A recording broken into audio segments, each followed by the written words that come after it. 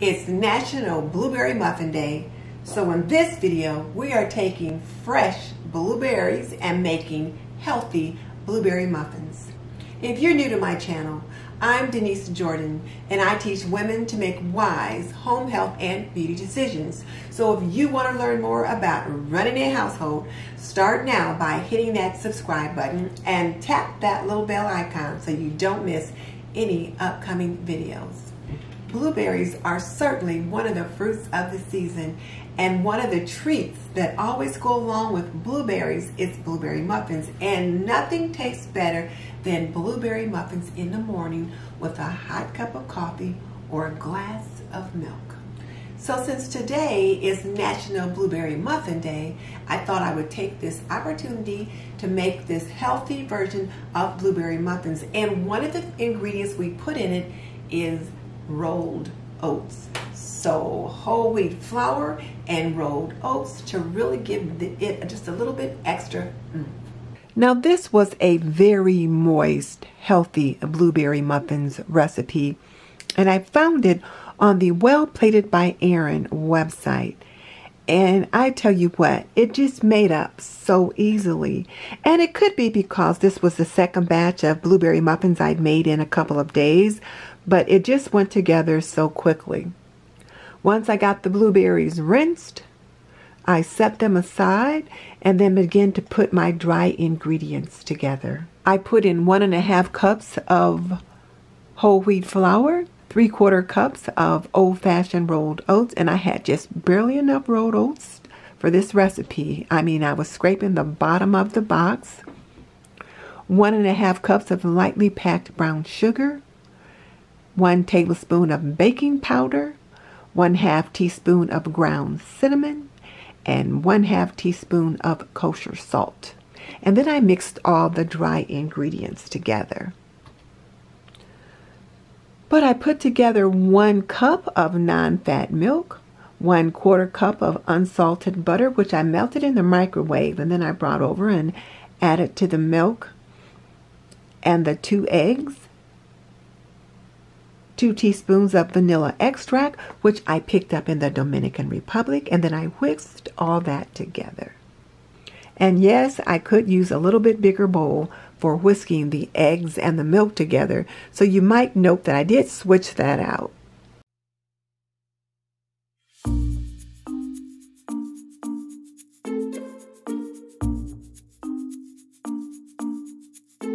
So then I sprayed my muffin tins and set them aside while I got ready to mix my wet and dry ingredients together.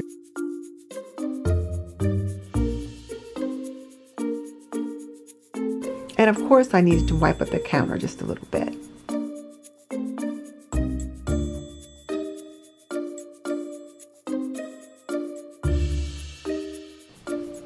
So then I made a well in the center of my dry ingredients and then poured in my liquid ingredients, and then I mixed them together until they were just mixed together. I didn't stir and stir and stir and try to create a liquid, but I wanted them to be nicely mixed but not overly beaten.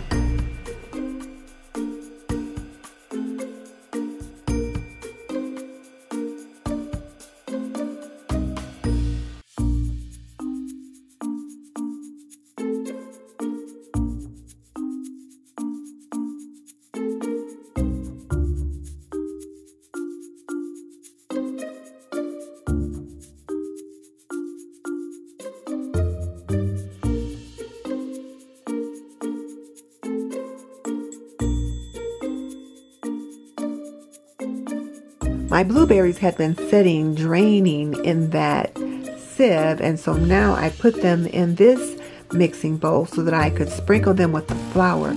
And the flour is used to coat the blueberries to give them just enough friction so that when you put them into the batter, they don't just immediately sink to the bottom.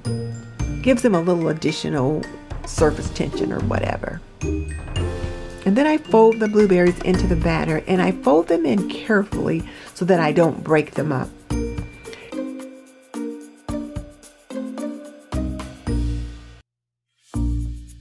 And then I use a 1/4 cup measuring cup to put the mixture into the muffin tins. I couldn't seem to locate my ice cream scoop, which would have worked perfectly.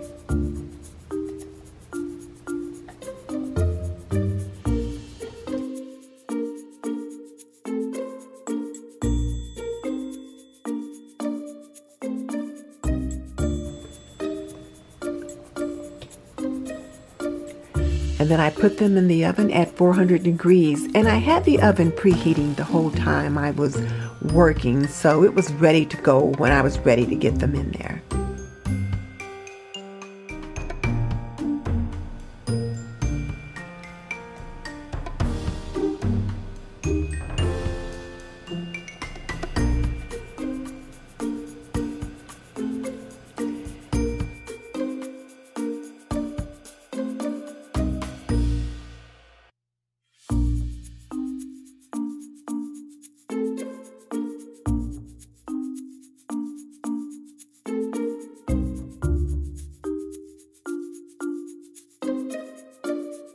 And I decided to sprinkle the tops of the muffins with some turbinado sugar. It's a crystallized sugar that just kind of gives it a little bit extra glaze, just makes it a little pretty. It's not too sweet, but it does add just a little bit of additional sweetness to the muffins. So I thought I would do that. Once I opened the oven to check them to see if they were ready to come out, I go ahead and add some of what Martha Stewart calls sand sugar. But it's really a crystal sugar, and it's that turbinado sugar, the same kind of sugar that you get at Starbucks that you might put in your coffee. It's a little sweet, but not over the top. And these muffins will bake in the oven for about 18 to 20 minutes. You'll want them to bake until they come out golden brown, and a toothpick inserted in the center comes out clean.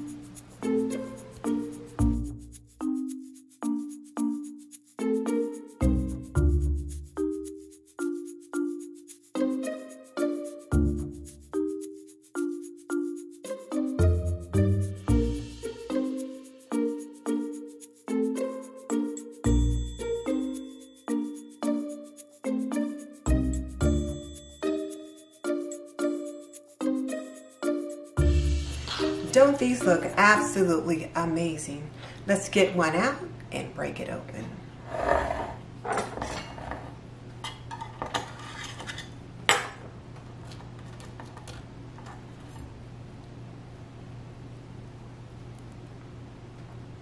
Look how moist, and it's chock full of blueberries. These are absolutely delicious. They're not too sweet. You've got the brown sugar and the blueberries to add the natural sweetness with a little bit of flavor from the vanilla, and they're great.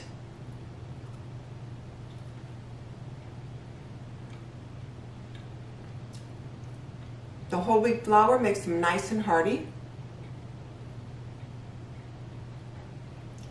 And if you like your blueberry muffins with a little bit of butter, that'll work well too, because these are great. So here's my question for you. How do you like your blueberry muffins? Tell me in the comment section below. This video is a part of my series, Fruits of the Season. So if you like this one featuring blueberries, I think you'll like my blackberry cobbler. I will put an iCard above and link it below. And then if you like lemonade, you will also want to see my raspberry lemonade recipe. So I'll put an iCard above for that one and link it below as well.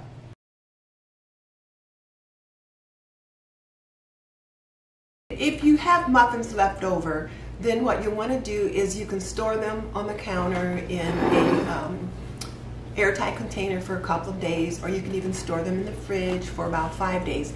If you put them in an airtight container, you want to line the container with paper towels below them and above them, because there's so much moisture in them. And then you can, of course, always freeze them for up to 3 months. When you're ready to put them in the airtight container, make sure that the muffins are completely cooled before you put them in. And just so you know, I've raised 3 children. I've managed a home for more than 45 years, and I am a nurse by profession. So if you want to learn more about running a household, subscribe. I would love to have you as a member of the TNT community. In the meantime, this is Denise Jordan saying goodbye. I will see you in the next video.